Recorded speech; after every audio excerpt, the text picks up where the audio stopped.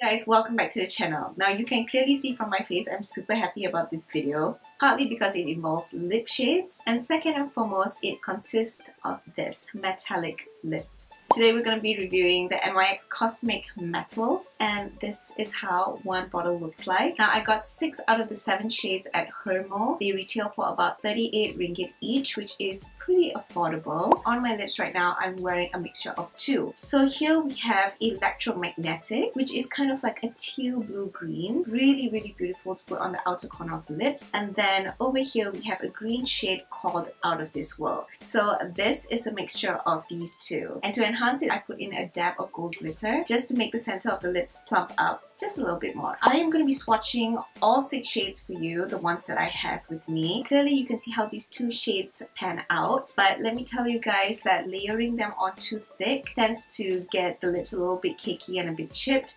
So a thin layer would do, and if you want to mix the colors, do it evenly and the result will turn out beautifully. Hopefully my lips don't feel weird after this. I'm going to have to use like a massive scrub and scrub all of this off. But nonetheless, it's going to be worth it because we're going to see all the shades, and I'm going to try my very best to apply the lip shades evenly so you guys can see it all in its full glory. So in the meantime, let's get down to it. Alright, so obviously I had to bring the camera closer so all of you can see the colors, and the first one that we are going to be swatching on the lips is called Speed of Light. It looks like a very nice bronzy shade. If you pair it up with like a dark lip liner, this is going to be amazing. Now the next shade that we have here is called Fuschia, and it's a bright neon pink. Ooh.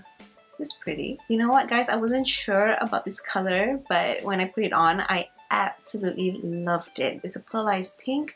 It's not too neon, so it's pretty much wearable. So yep, this is the one in Fuschia. Now the next one up is called Asteroid Aura, and it's this purple shade right here, and the pigmentation goes on really nicely as well. It's clearly not as opaque as the previous colors that I've tried on, but it suits really well to this tone. So this next one up is called Celestial Star, and it's a blue color shade. This one is a little bit more sheer. I'm not sure if you guys can see, but the consistency is spreading to be a bit thin across the lips. Once I even it out, you see that? It's not applying as evenly as the other shades. I have to dip my applicator in for the second time and kind of go over the first layer. Okay, so I do wish the color would spread a little bit more evenly like how the others did, but nonetheless the color here is beautiful. I love this. Okay, so my lips are feeling a little bit worse for wear, but no worries, we only have 2 more colors to go down, and these are the green shades, and this one is called Out of This World. Earlier I did mention I mixed this color together with Electromagnetic, and it became this beautiful combination of teal and green. I like the consistency of this one. Even as you spread it out, the consistency does not stretch, so that is really something noteworthy on this part. Alright you guys, we have the last shade, and here is Electromagnetic. The consistency is the exact same like the previous color I just put on. It does not thin out when you spread it out, and the shade remains pretty even. Now I'm pretty sure all of you know that I am always up for crazy colors, and this particular galactic one is amazing. Consistency remains the same even when you spread it out. It's super rich, super opaque, super easy to put on, and it glides on like a dream. So all in all, yep, that is all 6 shades swatched. I hope you guys did enjoy this video. If you did, give it a huge thumbs up.